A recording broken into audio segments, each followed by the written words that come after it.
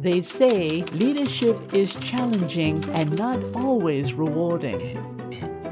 I'm Golda Meir, and believe me, I know this firsthand. Did you ever wonder what challenges leaders face, how they reach difficult decisions, and who else takes part in the process? Well, today you'll get a taste of what it means to be a leader. Welcome to the Knesset. I'm proud to see our future leaders sitting here today in the government. Today you will discuss different issues, deal with different crises that come up, and face the need to be solved ASAP. As representatives of different factions in Israel, you will need to consider what the right decision is and convince your fellow ministers. But the final decision is in the hands of the Prime Minister. As someone who has filled that role herself, I have some advice. It isn't enough to believe in something. You have to have the stamina to meet obstacles and overcome them, to struggle. Okay, enough talk. Let's start the cabinet meeting.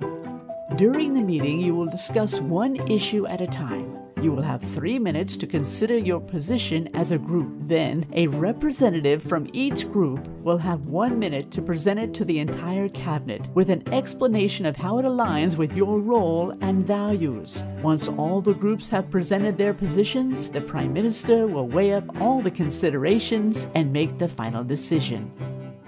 Good luck, my friends.